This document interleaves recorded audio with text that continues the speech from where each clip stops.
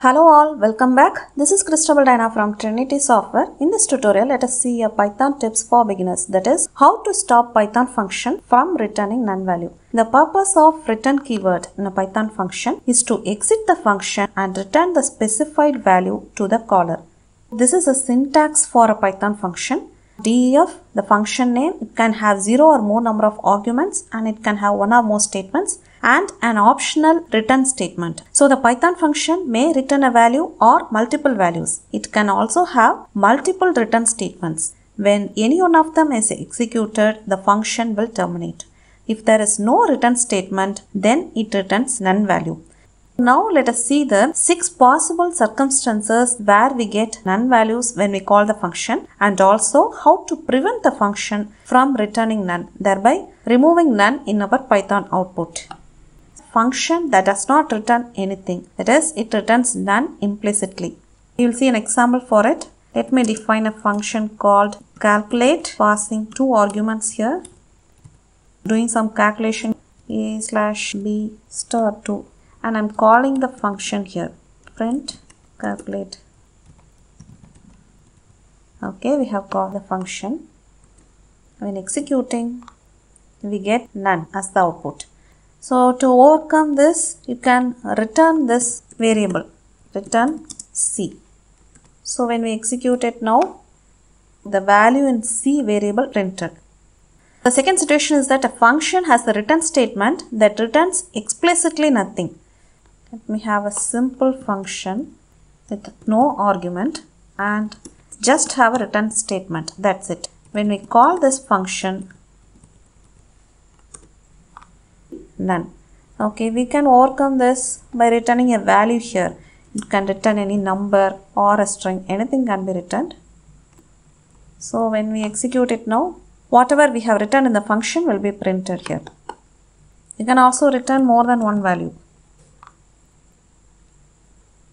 Okay, and the third situation is that we may be calling a built-in function that does not return anything. There are some built-in methods in Python which does not return anything. For example, add an element to the list. So I am passing list as an argument and the element to be added as second argument. So we will be appending A to the list. I am calling this method l.append A.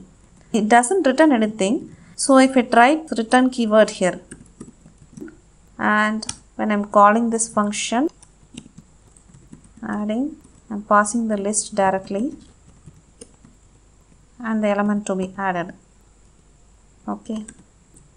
So when we execute, we get none as the output because this l.append method doesn't return anything. So we can overcome this by returning the list after appending the element.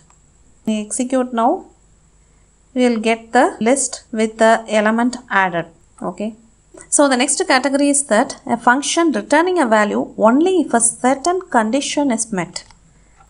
Def function, I'm passing an argument and a condition if a less than 0, return a string stating that it is a negative number. I am calling that function print function by passing 2 as an argument.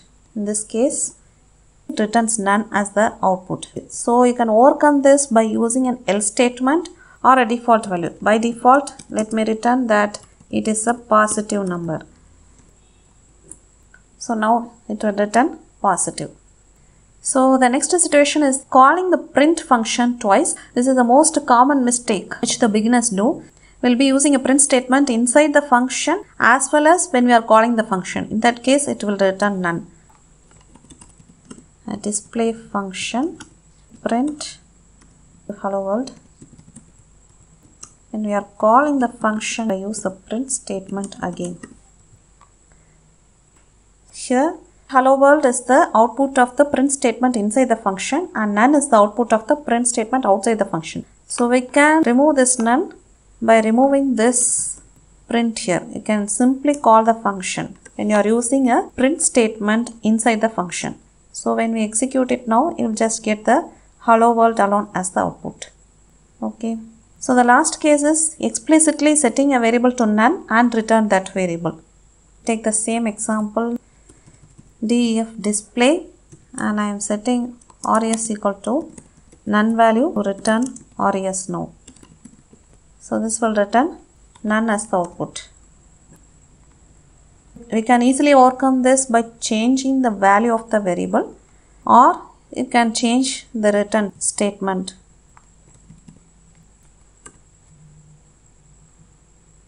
Okay, that's it about how to prevent the Python function from returning none value. Thanks for watching. If you like this video, kindly share and subscribe.